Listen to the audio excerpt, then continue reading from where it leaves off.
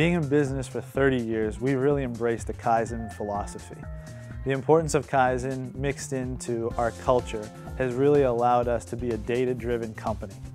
With all of the data that we absorb, we are able to look at our repairs and maintenance budget, look at different scenarios, and ensure that we're properly outfitting our employees with everything that they need to be successful in the field.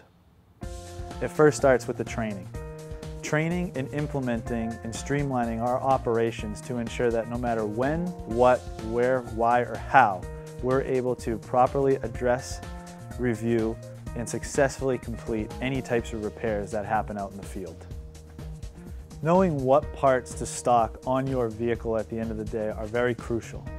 One of the ways in which we've overcome having to stock several parts is by standardizing and streamlining our equipment. By standardizing the equipment that we have, we really allow for our mechanics to specifically focus on the pieces of equipment and how we can better implement things from our maintenance and repair budget.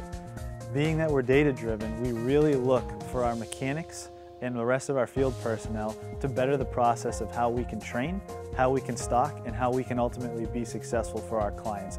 Technology has been an instrumental part of our business. Not only has it helped and enriched the way in which we communicate with our employees and our clients, but the way in which we streamline our business. Ensuring that we have adequate and proper use of our laptops and our cell phones in the field really allows us to keep an active, hands-on, and intricate part of our business rolling at all times. This technology has really been instrumental in the growth and the sustainability of our business. In equipping all of our mobile technicians with the proper technology, it also allows for accurate record keeping to happen.